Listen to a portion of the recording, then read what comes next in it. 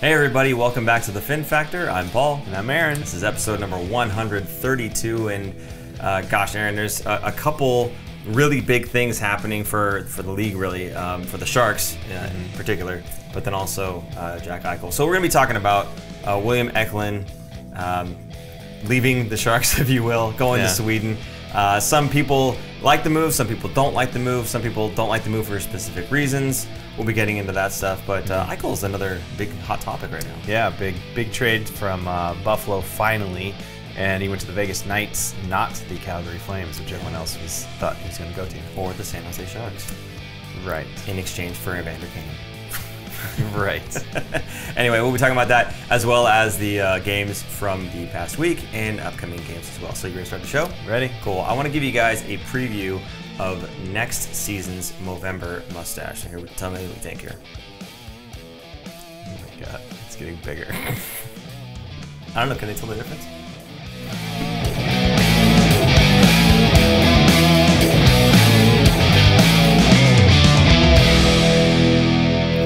Okay, so William Eklund. What, when you have a face like you wanted to say something? No, it's just I can't get over that mustache. You sure? Yeah, all right. I can't take you seriously. Coming from a guy looking like this. Anyway, William Eklund going back to, is it Djurgården, I guess how you pronounce it? Sure. Okay. We'll go with He's that. going back to Sweden. Yes. Who he playing for that team. That team is kind of lower in the ranks there, so he's going to have an opportunity to help them get better, which is great for the team, obviously. So we have some clips here. I think Aaron wants to kind of set these ones up, but the media was talking with William there, and go ahead, set it up. Well, they announced, I think before the New Jersey game, a day before practice, that he's going to be going back to Sweden. So he got a chance to say or talk with the media. And just remember that this guy is a 19-year-old kid and probably has no media training or not enough media training. So his answers were very short. It was kind of hard to pull a clip from. But he was, at the time, he was very emotional about it. I think he was kind of in shock and not expecting it. So we'll roll the clip. This is, I think, Kevin Kurz in the beginning asking him what he thought and why he's being sent down. Yeah, I think I did what I could to stay here, and I was just trying to do my best every day. But of course, rules are rules, and yeah. How do you feel you played? You were in the top six, obviously going up against the other team's top lines. How was that experience for you? And where do you think you can improve? Like where are you going to think of improving when you go back? Yeah, I think it's been good from my side. Playing against the other guys, top six, and just being as good defensively as you have to be offensively. And so, of course, there's some stuff that I had to improve my game, and I will do that. So, visibly upset. Yeah, and kind of short answers. Yeah. And it almost sounds like he found out the news like 2 minutes before, and they're like, here, go sit down and talk to these people about it. And he was just like, he seemed very distracted in a lot of the answers. He kept looking around the room. I don't know what their setup is because that looked like a Zoom call. So he was probably in front of a laptop or something because it wasn't like a nice quality camera. It wasn't like a full-on press conference. Right. So it was kind of weird and awkward. But he's very visibly upset and sad to go.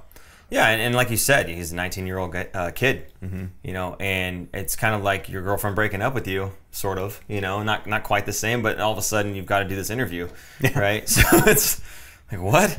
And I think there was some folks that maybe thought that, it was kind of lost in translation, some of the interview, maybe looking back at Tomas Hertl and the way that he was responding to questions asked of him. His English, obviously not very good at that time, gotten much better. I think William Eklund's English is much better than Hertl's was.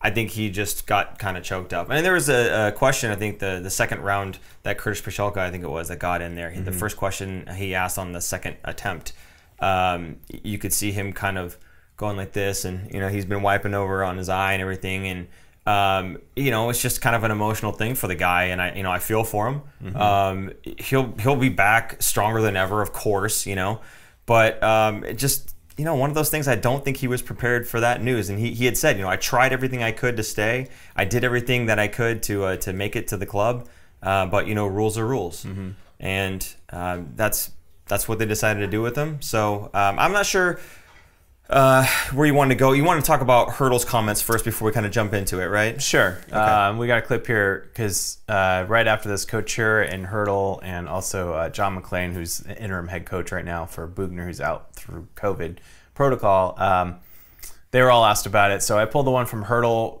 simply because Hertl's answers are one big long sentence, and I think it's hilarious.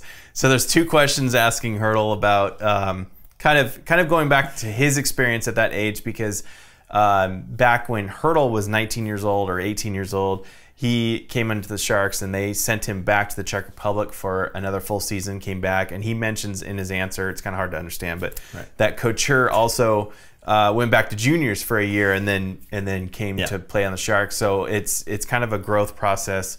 So here's the 2 clips. It's one clip, 2 answers from Tomas Hertl here. So 2 very long sentences. We play together. I just like should talk to him, you know, like it's not easy, you know, it's for sure tough for him, you know, and you know, he's really sad because, you know, he was fighting for the spot, but at the same time, you know, like, you know, me and Kush talked to him because we kind of been same, you know, I was 1 year playing in Czech league, Kush was playing back in junior, and, you know, and just be ready, you know, like we knew you will be elite player, you will play many years in this league, you have to just keep working on your game, just get stronger and play best you can next year, and you will be top player next year, you know, you'll be for sure playing top 2 lines and just work on yourself, you know, and I think it's be good for him, you know, like another year back home and just playing men's hockey in Sweden, and he will come and he will be dominant player next year and forward, because we saw it, he makes a lot of good plays and he got the big potential in him, but he has to just keep working on him and he will be elite player. Curtis. Tomas, you just touched on this about when the Sharks sent you back to the Czech League in your draft year. What was the difference like for you, you know, from a 18-year-old to a 19-year-old coming back to San Jose that second year? Yeah, you know, like I was like kind of like I feel like William, because, you know, I was still young, you know, like not really mature, you know, not hair on the face, you know, like some guys, you know, they like have hair since 16, you know, and I feel like William is kind of like same like me, kind of like maybe like be mutual later. So I think, you know, that's what some you can do really nothing about it, you know, just you need the time, you know, like get from the kind of kids to the, you know, man, you know, I think I was kind of similar position, and I was 18, I was still like, you know, like I was still a big guy, but at the same time like a little baby face, you know, so I think it's really help him, but, you know, but he proved it, you know, I was for sure different because I was right away play back home, you know, he play, you know, here 9 games, you know, have really good games, you know, play top 2 lines, you know, power play, everything, you know, so it's for sure hard for him, but it for sure, I think it will help him forward, you know, to be, you know, really good player in NHL. Okay, so tell me what you think about this, because the thoughts are really, I really want to hear about them.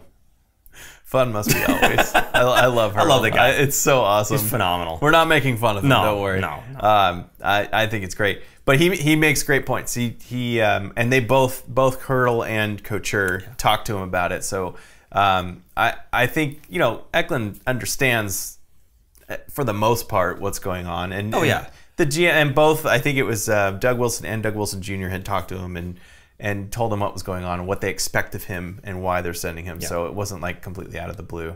But yeah, anyway, let's dig into what our thoughts are. Well, the first thing, you say you think he understands. Of course, I think he understands that, you know, the whole 9-game thing, first of all, right? Right. That's the reason that they sent him Could you down. Explain that to people? So the 9 games, basically, as a prospect, you can play up to 9 games without your entry-level contract kicking in. So if they play him the 10th game, essentially that first year of his contract comes into play. If they don't play him that 10th game and they only play him the 9, and then they send him either to the AHL or to back to your garden, or if they were to send him anywhere, quite frankly, he wouldn't have his 10th game in the NHL. His contract would not kick in, which means we get to have him next season starting his first year of that contract, and therefore cheap. Exactly, cheap. because entry-level contracts are, what is he, like $900K maybe, something like that? At the most, yeah, $950 with incentives in it, yeah. Right. So basically what they're doing is they're kind of saying, well, we're not sure if we're going to be good this season, so we'll go ahead and push out that contract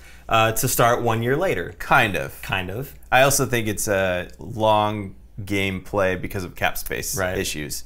I think if the Sharks didn't have so many large contracts that were on the books, I don't think this would be such a big issue. But I think they're trying to play that. Plus, Doug Wilson Jr., he was quoted as saying, we want game changers. We want him to be a game changer, not a contributor. Right now, he's a contributor. What they mean by that is they want him to be a dominant player who comes back. Go back to Tomas Hertl, like the perfect example for this. When he first started in the league, he was a great player. He was really good, but he wasn't consistent enough. He wasn't the type of player that he is now where he can dominate a line and a shift and everything goes through him. That's the kind of player that they want William Eklund and who they believe he will be. So a different type of player than Hertl. He's not physically strong like that. It's a much different type of player, but the sense that, holy cow, this William Eklund guy, you could throw anyone on his line and they're going to do well. That's where they want him to be. That's why they're sending him back, more so than the contract had to play in it, but that wasn't the only reason. Well, it's not uncommon at all. Correct. Right? It's not uncommon to have somebody get 9 games and then send them back, right? I'm sure, I mean, was Hertl in that same vein? Was he a 9-game guy that they sent? Was Couture that same way? Did they have him 9 games and send? I can't remember. Yeah, but I mean, it's not uncommon, I guess, is the point there, right? So, okay, let's dive in a little bit here. So I think a lot of people didn't like the fact that Eklund was off of the Sharks. And I think for those folks, I don't think that they understand fully what we just talked about, right? The whole 9-game thing. It's not that they think he's not good enough, period. It's that they do want him to go develop some more. They gave him specifically 9 games in the NHL, not to see what he was capable of necessarily, but well, maybe that's exactly why. They knew they wanted him to go back to Sweden or back at AHL, wherever else. They didn't want him to play more than 9 games, but they did want him to get the taste of it. They did want him to get a feel for what the competition was going to be like and for them to see what he was capable of doing against that competition. So I think for those people that wanted him to stay on the team, I think Doug Wilson Jr. had said, you know, it doesn't make sense to have him go in there, play, maybe score a handful of goals, you know, for 82 games, be exhausted, right? And it, again, a contributor, but not really a game changer. They want him to develop. So I think even Doug Wilson kind of had said this is the reason why we're doing it. Not because we think he's not good enough and we're going to send him away. It's because they have a plan for him, right? Most of his points were coming from the power play team. So he was becoming a power play specialist. Right. 5-on-5 play. Not that it was terrible, but he wasn't doing what he was doing on the power play, getting points and helping the team. So the 9 games is I like that they have this option kind of, because it kind of gives those guys a cup of coffee in the NHL level. Now they can see what it's going to take and go back and work on those things. And again, to I think Doug Wilson's point, or Doug Wilson Jr., he was afraid of getting 50 games in and he has 7 power play goals, no even strength goals, and 20 points, 30 points maybe. That's just, it's not, or not 30 points at 50 games, but 20 points. His confidence level is not going to be there. You see this around in the league where other players, Puljujärvi is probably a really good example in Edmonton, where they played him very young, 18, 19. He wasn't cutting it. They sent him back to Europe, I think, after his 3rd or 4th season in the NHL, and then he came back and now he's dominating. He's doing very well. I mean, who wouldn't dominate with David on your line? But still, they tried it even a couple years ago and he wasn't quite there. So this happens a lot around the league. It's not just specific to this situation. Right. So there's those folks. There's the folks that wanted him to stay in the NHL, and to those folks I say, unfortunately, you don't quite get it, and that's okay. The folks that think that he ought to be moved off of the team, given some experience on another team, there's typically 2 veins of thought now, and this is where Aaron and I differ. So Aaron thinks that it was the right move to go back to, I'm going to butcher this, Djurgården, Sweden. You should say Sweden. It's Sweden, to go back to Sweden. I, on the other hand, feel that it would have been a better move. Not necessarily that it's a bad move going to Sweden. I just think that it would be a better move for him to play with the Barracuda. For those you don't know, the 9 games, playing with the Barracuda does not count towards that 10th game. So he'd be able to play in the AHL without it disrupting the whole entry-level contract thing. So why don't you start? Let them know why you think that it was the right move going to Sweden. Go. Well, it was the right move. So because they already did it, so they agree with me. Right, go ahead. I think sending him back to Sweden is a safer play. Putting him in the AHL, there's, I mean, I see why you'd want it because of the ice situation. So we'll get there. The ice in Sweden is bigger. It's international ice, so that means it's wider than NHL ice. There's more space out there. When you play on NHL ice, it's a lot tighter. You have to think quicker. You have to act quicker. So it's a much different game, I guess. There's still a lot of speed. I think there's more speed, like foot speed, in international ice because you have more space. You have more room to skate around. So you typically see better skaters come out of there. Less banger kind of players, like big guys that can hit. But anyway, I think it's a better move because he's playing against men. The AHL to me is a roughly 20 to 22-year-old league. There you're going to get a bigger mix of players. He's home, maybe not with his family exactly because he's going to be playing, but more comfortable for him. The Sharks already know what he's going to do. They already know what kind of player he's going to be. There's only so much that he's going to develop. He just needs more consistency, more confidence, and more muscle. He just needs to get bigger. He's physically smaller. And I went back and forth with some people on Twitter about this a couple of days ago, or they announced it. And they're like, well, Johnny Gaudreau's tiny. That was one of the arguments. He's one of the smallest guys in the NHL. I think he's 5'6", 170 pounds. He's smaller than Eklund. I'm like, well, that's a little different, and he didn't come up and play. I had to look it up. I'm like, he didn't play at 19. I think he came in at 20. So he even had a year.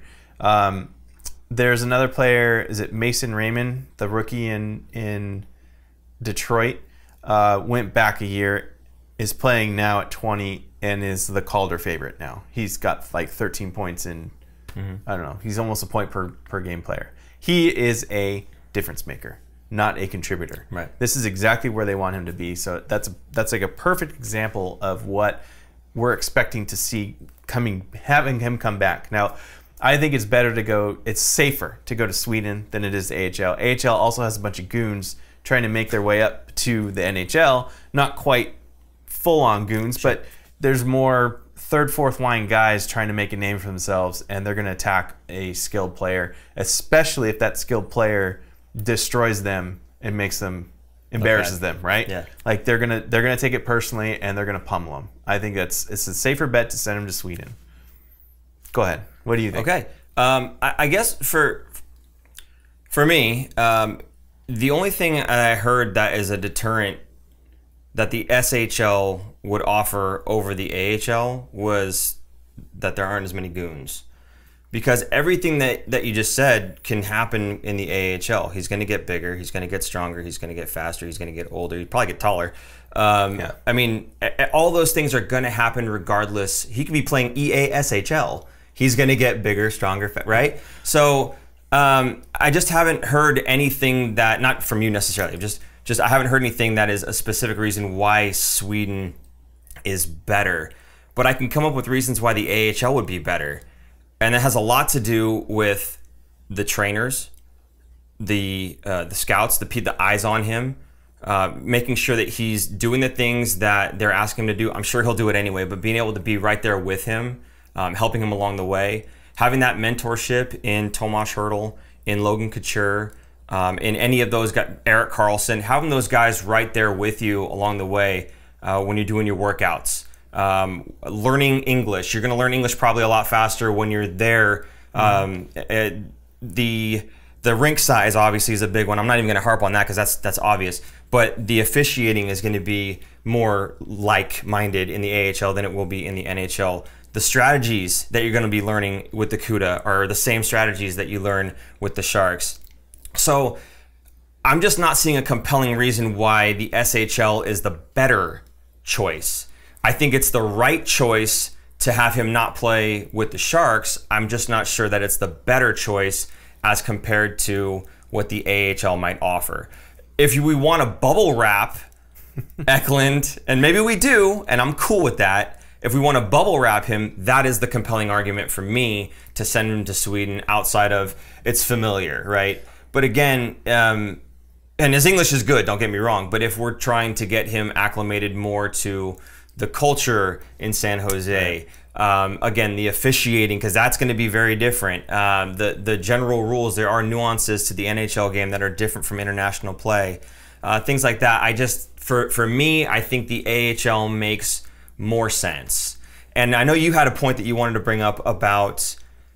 Actually, go ahead. I think you remember what you're about to say. So, yeah. Okay. I think if he were to play... I think there's a couple other reasons why. Going back to when he originally signed his contract and was coming into camp, I'm trying to remember what the rule was. If you weren't in the NHL, if you were a first-round pick, which he was, you were allowed to go play at the Barracuda. There was a special thing to go play in the AHL. Normally, if he was a second-round pick, he wouldn't be allowed to because he was 19 years old. He wouldn't be allowed to play the Barracuda. He would have to go back to Sweden. So because he was a first-round pick, there's a clause in there that he was allowed to do it. Going back to what he had said way back before I think training camp had started, and he had just signed his contract, he said he was willing, he wanted to make the Sharks and was willing to play in the AHL if briefly, if it meant he would get called back up. The Sharks probably said, we're not going to call you back up for the rest of the season.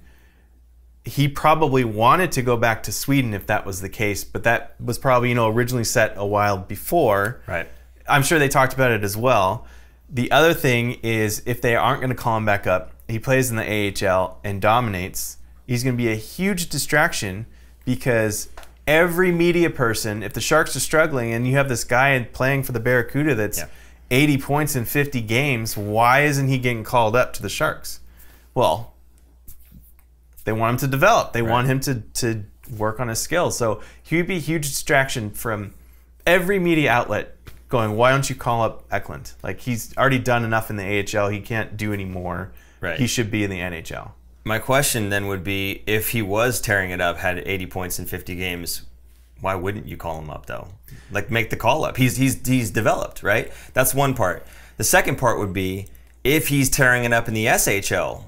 Now, the media is not in his face necessarily, but they would make the same case, wouldn't they? I don't know. It's harder to me, it's like, okay, he scored 80 points in 50 games in the SHL. What does that translate to?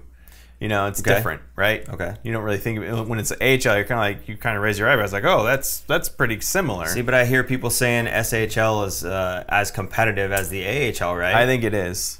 I think it's similar, yeah. I think is actually, I don't know how much longer we want to talk about it, but like, I feel like with the SHL, when we look at it, okay, there's prospects that have not been drafted yet. There's players who never got drafted, so they weren't good enough to get drafted.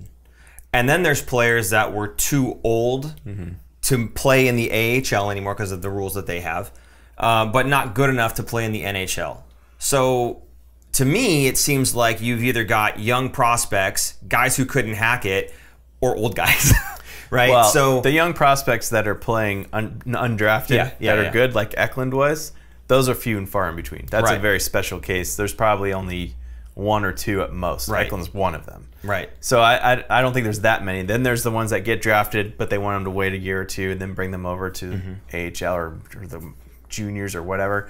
And then you get, like you said, the guys that are kind of too old. But you also get the former NHLers that retire. They're Swedish and they go back home and they want to play, and they're probably in their mid to late 30s. So that you get a wide range. I think it's better doing it that way. Plus, they're all Swedish. Mostly are all Swedish, speaking Swedish. Sure, yeah. I'm sure they all speak English over there anyway. So it's not like I don't think it's as big of a deal to not be immersed. I mean, his English is fine. He understands everything. But anyway, to me, I still think that sending him back there was a better idea. One of the main reasons, again, is because of that distraction, I think. Okay. Let us know what you think in the comments down below, because, I mean, this was something that was kind of hotly contested all over social media, between Twitter and Facebook. and every other place you could think of.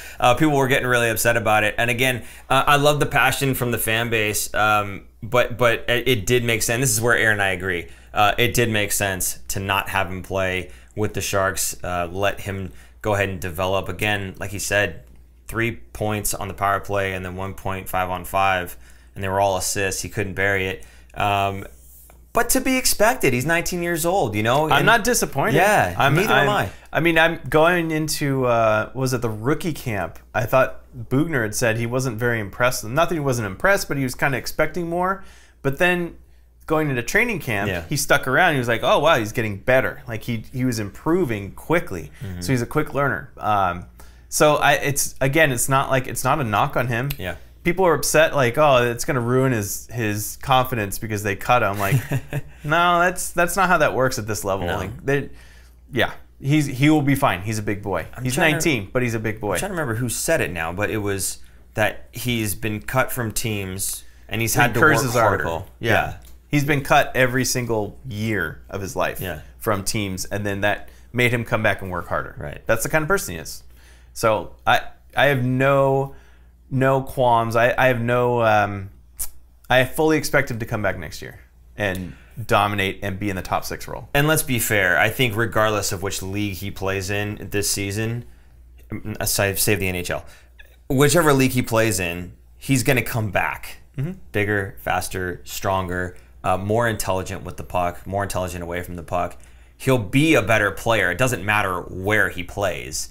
So I think that's a moot point. Whether he would be better in the AHL or better in the SHL in terms of coming back and playing the next season, it's not going to matter. He's going to be a better player. So look forward to that next season. Keep your eye on the guy because he's going to do good things.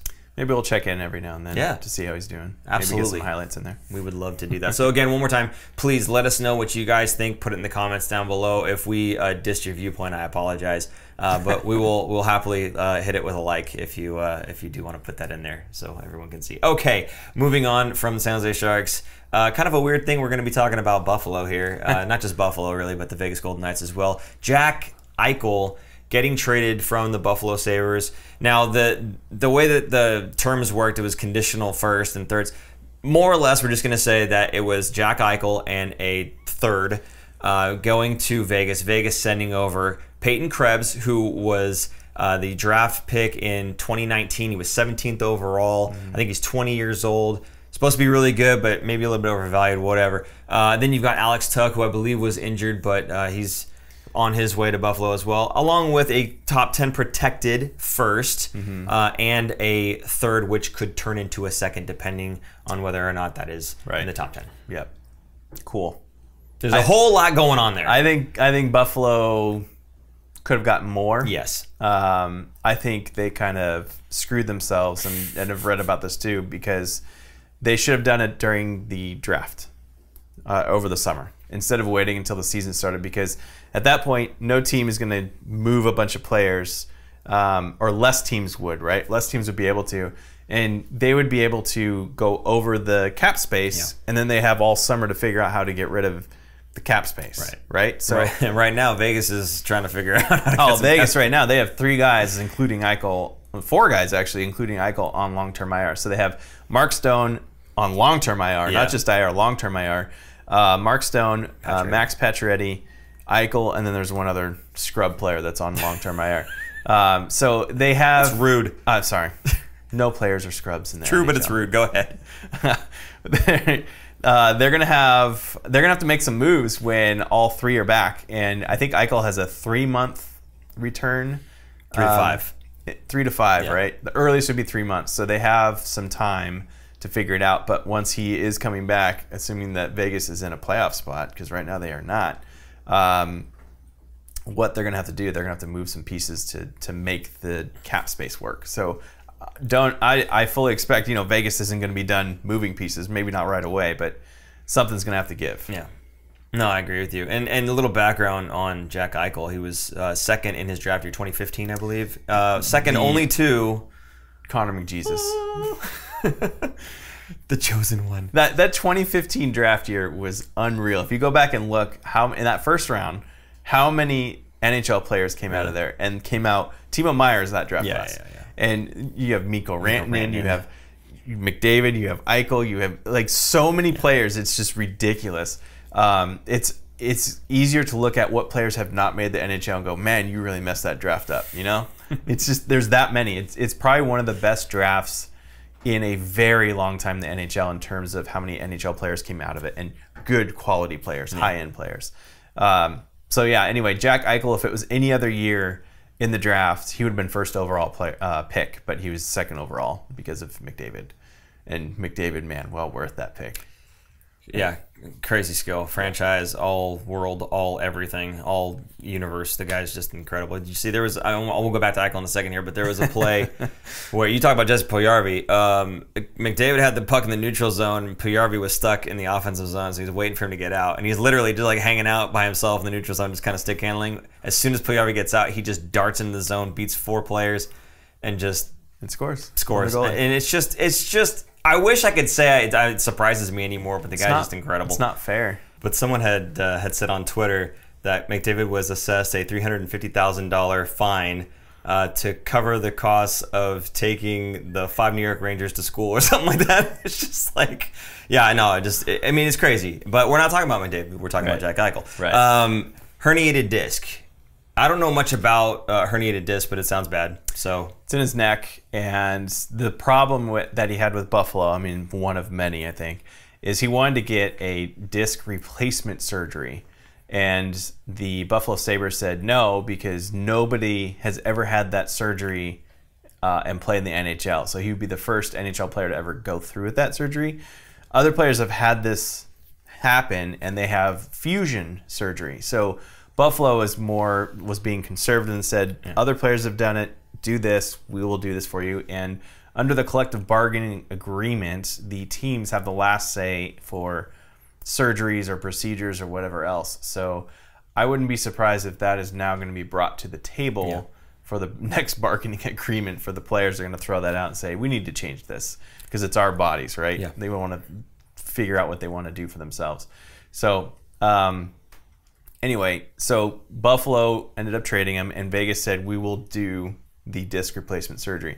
Now, this is one of the reasons why I didn't want the Sharks to get him, because it would probably have cost, I don't know, I would say Hertl, probably Eklund, and a first-round pick, and the Sharks just wouldn't be able to recover, even though they get Jack Eichel, who is a dominant first-line center, but how unbroken will he be after this surgery? There's a risk there that the worst case scenario, he would never play again. Yeah. Best case scenario, he comes back better than ever. It's probably somewhere in between there, right? I think a lot of people look at what Vegas paid and are going, why didn't we go after this guy? Now, you said Hertl, Eklund. What Vegas gave up ain't even close to Hertl, Eklund, right? So I don't think it's we would have to have given up that caliber. I think we believe that that's what it should have cost. It's also a cap space issue. He's $10 million a season for 4 more years. Right. Who would we have to give up to? Who would we give up that Buffalo would take? Right. That would get us to work under that cap.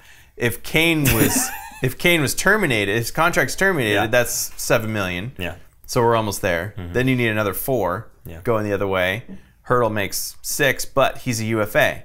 They probably wouldn't have taken him because Hertl would have been like, I'm not signing in Buffalo. Yeah. Like, I want to hit, if he's going to hit free agency, he wants to get top dollar, not get Buffalo, shortchanging him. So to me, the Sharks wouldn't have had enough pieces, or they would have to overpay to make it happen. Right. Not give up what Vegas did. No 2 teams are going to be alike. Like Calgary, for instance. Yeah. The rumor was that they were going to send Tkachuk plus another first-round pick and a first-round prospect. They didn't name it. They just said first-round prospect and another prospect. Like, to me, the haul would have been better getting it from Calgary, but for whatever reason, they went with Vegas instead. So who knows? Yeah, well, I mean, I saw Elliot Friedman interviewing Jack there, and that was one of the things that he brought up was this is something that's going to be at the forefront of the collective bargaining agreement, right? Because right now it's my body, team's choice. And Jack brought up a very good point. He says, I'm the only one that's going to have to live with this after it's all said and done. So it should be what I want, right? And I can understand from the team's viewpoint, essentially you're an asset, and they want to protect their asset. And if he has a surgery that no one's ever done before and still played in the NHL, and you've got 4 years left and $10 million a year. $40 million on the line. That's, I mean, maybe a handshake agreement. Like if this doesn't go well and you can't play, and we terminate this contract, we cancel it, right? Yeah, but that wouldn't happen because the NHLPA would be like, no. Yeah, maybe, yeah.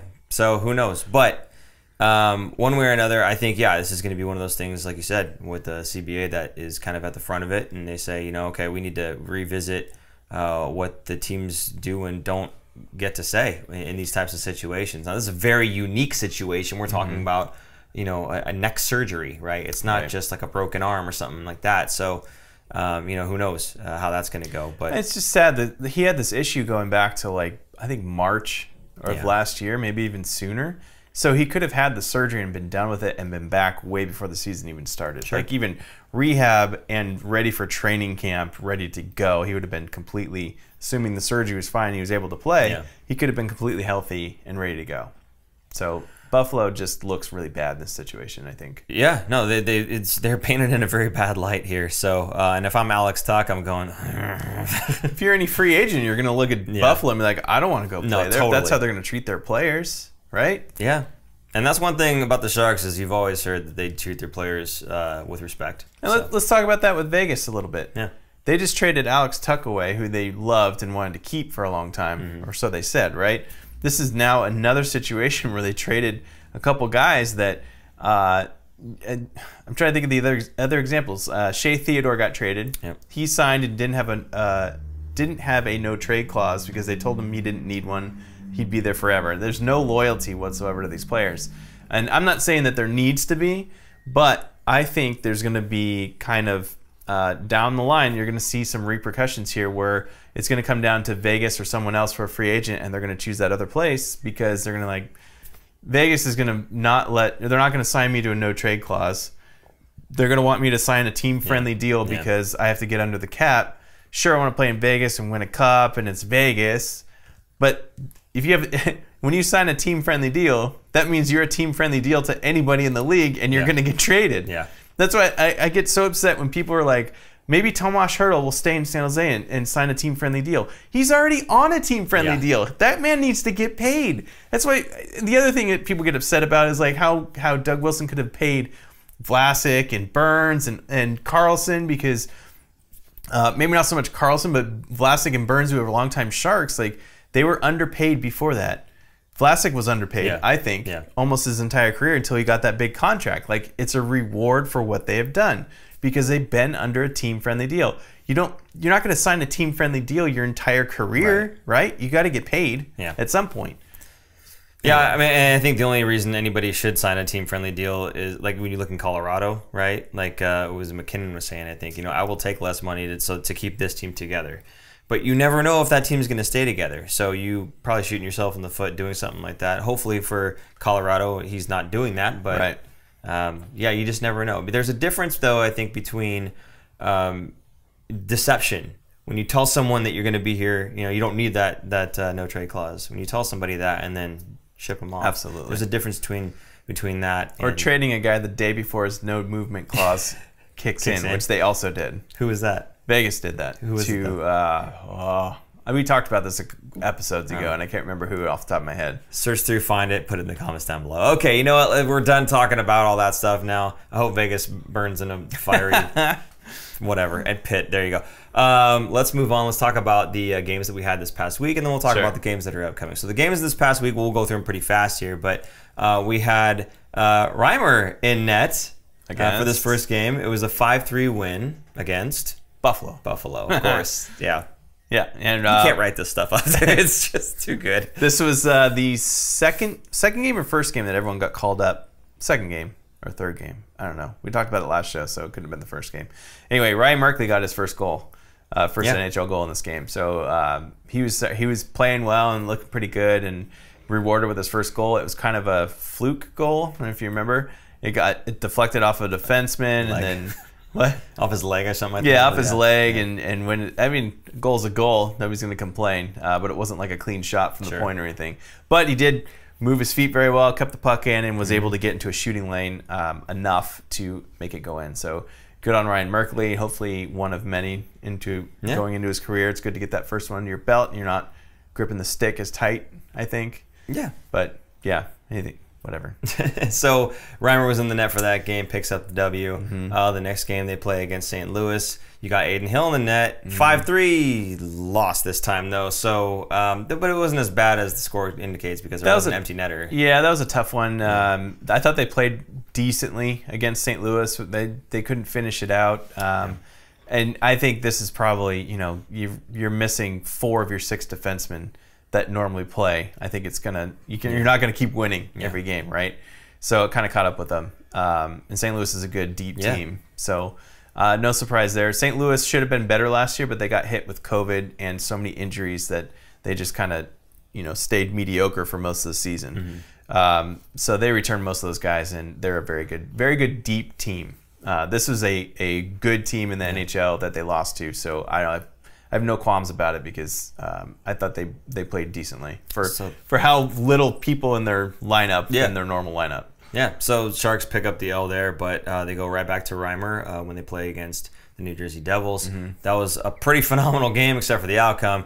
3-2 overtime loss. Again, let's take a look at the shootout loss. I'm sorry, shootout loss. Then that's not a row. Right. So there you go. Okay, so it was a 3-2 shootout loss, but Reimer I thought played really well in that game. It was too bad because they weren't ever behind in that game until the end there. So they were never behind. It was just a skills competition. Yeah, right at the end. Yeah, that's it. So you got 2 games where Reimer plays, and one's a win, and one's goes to the shootout for them to lose it. And then Aiden Hill, unfortunately, picks up the the L in regulation. So it's kind of going back to what you were talking about earlier about you think it's going to be 2 starts for Reimer to 1 start for Hill. In this week, it happened to play out that way, and I think the stats show that Reimer was still the better of the 2. Yes, I think he's a little bit more settled, more experienced. I think the team plays well in front of him. And I think Aiden Hill is a good goalie and will be good. And I think they're just going to kind of bounce back and forth like this. Like, for instance, the next game coming up is Calgary, and they've already announced that Aiden Hill's going to be starting. So they're completely alternating goalies here. And then they announced in Winnipeg that Reimer is going to be playing that one. But going back to that New Jersey loss, the only thing I wanted to talk about was Merkley trying to stick handle out in front of his own net and got picked, and then they buried it and scored, and then he didn't play the rest of the game. I mean, that was towards the end of the 3rd period anyway, and that's what tied the game. I wouldn't be surprised if we see Merkley sit the next game. In fact, they called up, I'm going to mess it up, it's not Knizhov. Is it Knizhov? Knizhov. This is the 2nd round pick from 2019, very highly touted defenseman that should be a kind of high-end scoring left-handed shot. So is it Knizhov with a Y, or is it Knyatsev? Knyatsev. That's the one you're talking about? Okay, all right. Because Knizhov was the one that was injured. Right, sorry, not Knizhov. Okay. What is it? Knyazev? Knyazev. I'm going to butcher these. We need Dan on the show. I need to say, I need Dan and Randy to announce it, and then I'll get it down. But they didn't announce if he's in the lineup yet. We won't know that until tomorrow, but he got called up, so I wouldn't be surprised if maybe Merkley sits for a game here just because of that. Yeah, I know. And maybe it's just one of those things where he's kind of like, okay, I've been playing some tougher competition here, and I'm not quite used to that. So, throw him in a very emergency type situation where he didn't really get a chance to warm up, just kind of threw him to the fire there. But it's not bad if he's scratched. You can watch the game from the press box and see a different angle, and especially the NHL game versus the AHL game. I don't think it was the same shift that he kind of fumbled the puck in front of the net when he was trying to knock it out, and they ended up scoring. But I think it was the same game where he had the puck on his stick and he got bumped off the puck, and then he gets the puck on his stick, he tries to dump it and he flubs it, and then he's got the puck back on his stick again and they knock him off the puck again, and it's like this poor guy just could not get I felt bad for him almost, it's like, dude, change a forward, get another defenseman out there so that you can get the other defenseman Merkley off and then throw the forward back on, right? Like it's good for him. It's making excuses. I'm just saying it's a good learning spot for him. Yeah, because now he's gonna know, like, man, even the scrubs in the NHL are going to chase you down and knock you off the puck. So you know you don't have the time that you do in the AHL or the OHL or wherever you're playing. Right. The time, the space, and the speed are much different at the NHL level. So Tuesday, Calgary, we got Hill and net. Expect not to see Reimer in the lineup there. Who we playing on Thursday? Winnipeg. Winnipeg. It's all on the road. Oh yeah, that's right. We're at now. Yep. Okay. So we play Winnipeg, and then that's going to be Reimer back in net. And we didn't say anything about which goalie is going to be in for the Saturday game. For the which one? The Saturday game. They haven't announced it. They haven't announced it yet. Okay. And Saturday we are playing Colorado, in Colorado. And everyone that is on the COVID protocol should be back for that game. So was it Carlson, Vlasic, Timo, LeBanc, right? So you're going to see and Bob Bugner's going to be back behind the bench. So you're going to see all the regulars back to normal. Yeah, we'll see. I don't know if they've announced or if I haven't even really looked to see if anyone had any symptoms. I don't know if that's kind of private information, but it'll be interesting to see. I mean, those guys have been out for almost 10 days now. Yeah, they are all fully vaccinated, so I would. It's kind of weird that you would be vaccinated, have bad symptoms, maybe a little bit like a cold, but not like you're in bed for weeks or anything. Right. So. But you're also out of hockey for 10 days. Like there's only so much that you can do. So we might see some sluggish players or some exhausted players, especially and then you're going to Denver at the altitude to play. Man, good luck. It's going to be a bad game, I think. It's par for the course playing for San Jose, though, right? Right. Yeah. So anyway, no excuses. Much expected. All right. So the Sharks currently 4th in the division, but again, this is where Aaron and I like to say, pump your brakes. Wait for Thanksgiving, right? Wait for about 21 games. Wait for Kane's return, glorious with a cape and a crown. He's not coming back. He's not coming back. There is one guy I did want to talk about, though. Oh, yeah? Jonathan Dahlen. Oh, yeah. Go ahead. He's been, I don't want to say tearing it up, but he is tied with Timo Meier and Tomas Hertl for the Sharks' lead in goal scoring. He's also second currently, as of tonight, second in the NHL for rookie scoring behind Raymond in Detroit. And he's sole possession of second place because it's Raymond has 6, he has 5, and then there's a bunch that have 4. How old's Dahlen again? He's 22? Yeah, I was going to say he's still, okay. Yeah. Because he was a second-round pick in 2017, I think. Okay. Because he was in Vancouver he was drafted by Vancouver and was there for at least 2 or 3 seasons. 2 seasons, I think. And then he had the last 2 with us. Probably older than 22 then. But, I mean, an older rookie, but still a rookie nonetheless. So he's got a little bit of extra experience on his side. He's not Nabokov winning the Calder at 30. That happened, by the way. And they changed the rules because of Nabokov. Nice. Yeah. They changed the rules a lot because of the Sharks. Yeah. Sometimes because Sharks won something? No, we got to change sometimes that. because of playoffs. Right. Yeah. So anyway, so yeah, they're 4th in the division right now. It's nice seeing them still ahead of Vegas, but I'm not sure how long that's going to last. Yeah. But again, let's wait and see before anybody kind of gets too hyped or maybe too down, because we started off really high and we're kind of on a bit of a trajectory now in terms of the point gathering. So again, we do this every season, guys. Just calm it down. Let's wait for about a quarter of the season to go by until we have an idea of really where the team's at, and then we'll kind of go from there. All right, what are you expecting out of these games? Wins, all wins. What are you expecting, and what would you be happy with? I would be, honestly, looking at the competition, I'd be happy with 2 out of the 6 points. I would like to see more than that, obviously, but if we can get just a single win out of the 3, I think that's kind of what my expectation is, that we will get a win. Okay. Probably Winnipeg, if I were to guess. Calgary looks a pretty strong team. And then Colorado is just a monster, and you're going to be playing in altitude as well. So that one, I'm not saying it's one of those games that you can just draw up an L on the calendar necessarily, but it's going to be a rough game, I think. And especially, that's the game everybody's coming back. They're coming back, but they're probably still not in exactly game shape. So they could also be well rested. Oh yeah, totally. Not banged up. Like if they got bruises, those are going to be all gone. So they could physically feel healthier. I'm guessing if they were showing symptoms, they probably weren't on the rink practicing all the time, though. So that's kind of my take on it. I feel like the Colorado game is going to be a loss, and that's okay. But I don't think they could go to the rink. until No. they tested negative. So they're probably only working out at home, basically. They could go to. Does Patrick Marleau still have an ice rink at his house? He had an ice rink? I think one of them had an ice rink in their house. Yeah, I think it was been Marleau. Jumbo. Sounds like a Jumbo thing to do. Got to go big, buddy. Okay, so those are the games that are coming up. Anything else you want to say about the? Well, I was going to say, I think they're going to win. I think they'll beat Calgary. Okay. And I think they'll beat Winnipeg. Really? Yeah. I think Calgary's kind of a rough and tumble team, and to me, the Sharks have changed their whole chemistry and atmosphere, and they're not going to take any stuff from anyone. And I think that's Calgary's game, so I think they're going to give it back to them. Gadjevich. Yep. Not going to work. That guy. Wish I could pronounce these names, man. Right. Okay, anyway, moving on from that, we've got two last things to talk about. One, of course, the nasty stashes here.